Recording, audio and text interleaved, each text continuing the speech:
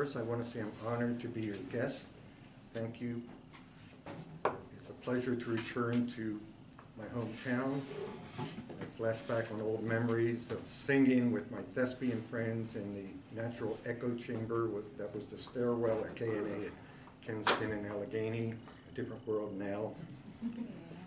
Fast forward 30 years to April 1999, and I'm talking to a friend of mine who was a maintenance worker at Columbine High School.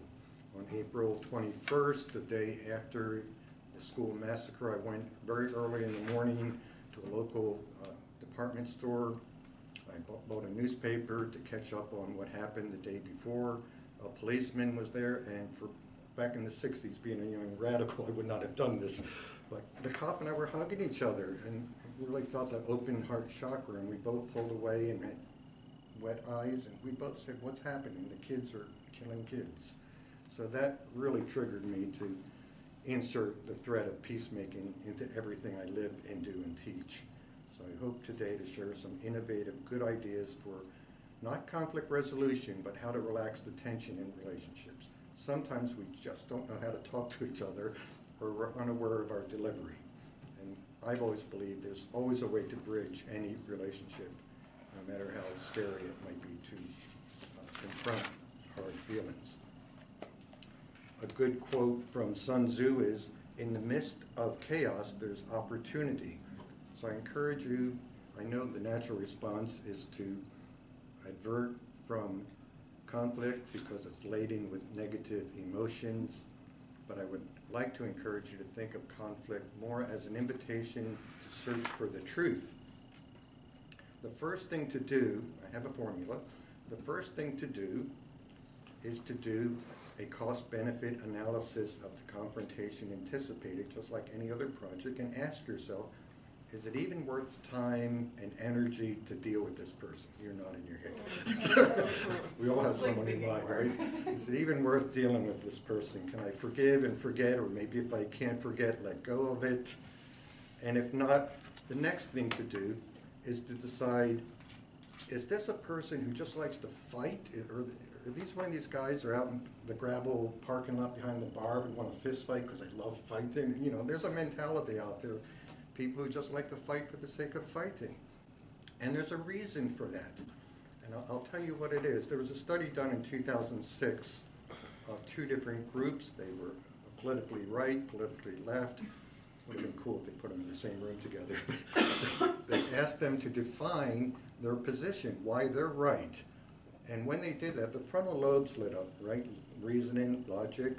And then they were asked to define why the opposing party was wrong, and there was less thinking, less cognitive activity, but the emotional side of the brain, where disgust is registered, lit up.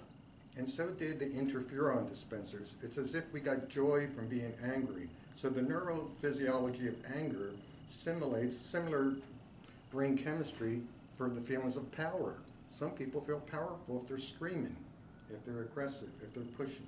So it's important to make this distinction from the beginning, whether this is someone who you can even approach. The first thing to do is delete them if they're, you know, the bully type, which is not going to stop. But if there's anything from neutral onward, proceed. And the next step would be gather your best, closest friends as your support team to practice what-if scenarios.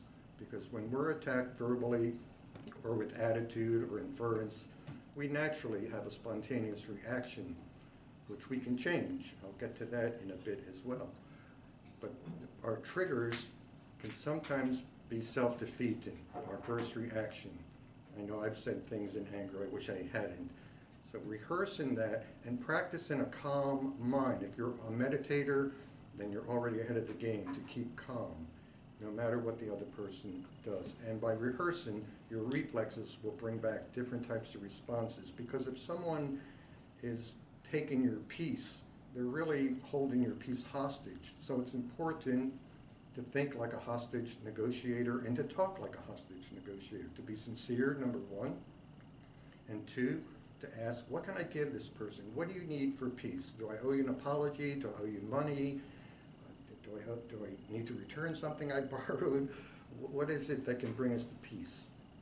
Another important thread to put in, although it might not seem to have impact, particularly on a first meeting, is any common thread. You could say we're in the same family, if it's a sibling fight, or we're in the same company, or we worked on this project, anything. It might not seem to have impact, but we're, like you said about the lockdown, we're dying for connection. And just that suggestion that, yeah, we're angry, but we're working together. Let's fight the problem, not the person, as Gandhi said. And if you've ever studied martial arts, what's this mean? Does anyone know? This means stop, prevent violence.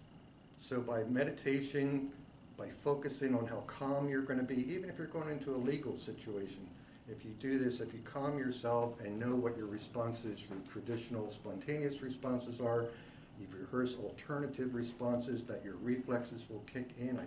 Trust me, I've done this and it works. You can disarm the tension in the relationship. Then, the most important thing is, I must warn you, this doesn't work 100%. You could lose, you could get beat up. So it's important to have your support team prepared to support you afterwards, either for a celebration, for the resolution, or some movement or adjustment in the relationship, or if you ended up taking it on the chin, time to have some love and support. Talk about kindness. Adversity builds character. I remember practicing this back in 1972. I was working at Norristown State Hospital as a psychiatric aide. I was working with a progressive psychiatrist, Dr. John Bannister. We were all high on B.F. Skinner, behavior modification. So we did something very bold. We took all the adolescents on the adolescent ward off the meds, very brave thing to do, in order to get a behavior baseline. It was quite wild for 6 months. The program was cut short because it resulted in $3,000 worth of indestructible furniture damage. But it was a good way to start applying medications in different levels, because as you might know, with psychotropic and antipsychotic meds, it may take up to 3 weeks for the whole system to get in place. Well, I was rewarding the kids, the disturbed adolescents, which was really disturbed family systems.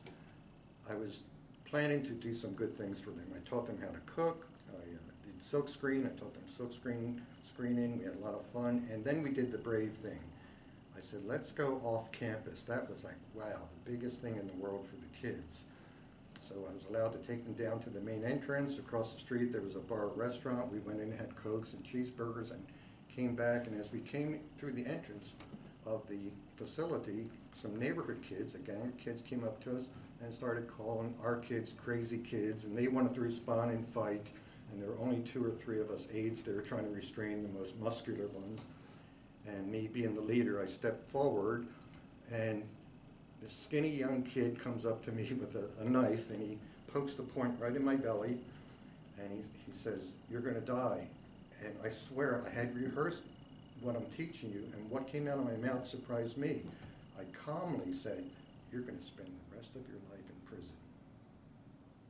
And the boy closed the knife, cursing me as they went away. And I thought, wow, it really does pay to rehearse when you know you have a tense relationship. I also want to tell you about what the major triggers are based on the work of Dr. William Moulton Marston. Are any of you familiar with the DISC theory? Good. It's a theory of personality. It's 2,400 years old. Yeah. You're familiar? With DISC, yeah. DISC. It was developed, the early thinkers, three Greek thinkers and one Italian physician, had a sense of basic elements, the atomic level, so to speak. So individually, they thought we were made up essentially of the base materials: earth, wind, fire, or water. So if someone was too much of a hothead, it was said that he had too much fire in his blood, so they would bleed them to drain the fire. And the same thing if someone was too wishy-washy. They were said they had too much water in their fluid system, so they would bleed them. No wonder so many people died in the early days of medicine. Dr. Marston developed this theory, expanded it in the late 40s. He was very experimental. And he developed, you're familiar with the profile, it's actually a disc. Imagine a circumflex, a disc with an x-axis and a y-axis. And along the x-axis, he asks, is the world a safe and friendly place? Well, if you think it is absolutely, then you land over at 3 o'clock. But if you think you should be cautious and it's hard to trust people and the world's scary and there's always trouble around the corner, then you're probably at 9 o'clock. If you feel you have strong self-efficacy, self-confidence, you have power over what comes at you, then you're at 12 o'clock.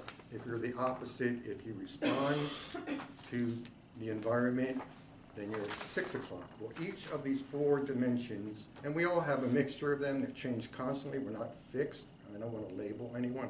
I do not like that because we have all those characteristics. But the major fear of the high dominant, the high assertive, aggressive person is the fear of being taken advantage of.